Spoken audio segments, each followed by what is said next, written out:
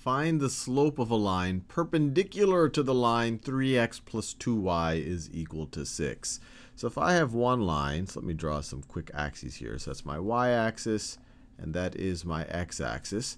And let's say I have a line here that has a slope of m. So the slope over here is equal to m. A line that is perpendicular to this line would intersect it at 90 degrees. So it would look something like this. It would look something like this. This would be a 90-degree angle. And the slope here, and I won't prove it in this video, we talk about it in other videos, the slope here is going to be equal to the negative reciprocal of this line's slope.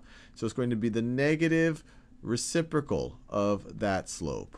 So, or another way, it's going to be negative 1 over this slope, or the negative reciprocal. Now, with that out of the way, if we could figure out the slope of this line right over here, we would just have to take the negative reciprocal, and we would have the slope of the perpendicular line. So let's figure out the slope of this line.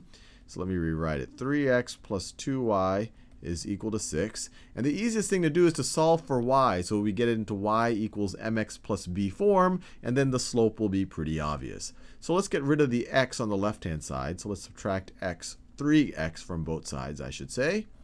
And then the left-hand side, we're left with just a 2y. The right-hand side, we have a negative 3x plus 6. Now we can divide both sides by 2. So we have to divide all the terms on the right-hand side by 2.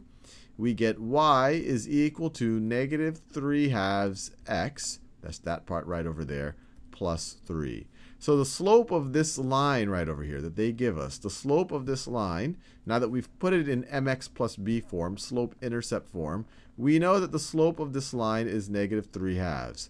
That is the slope. So the slope of a line that is perpendicular to this will be the negative reciprocal of this. So the negative of a negative is a positive. So it's going to be a positive, and then the reciprocal of 3 halves is going to be 2 over 3. So the negative reciprocal of negative 3 halves is positive 2 over 3. So we're done. That's the slope of a line that is perpendicular to this one right over here.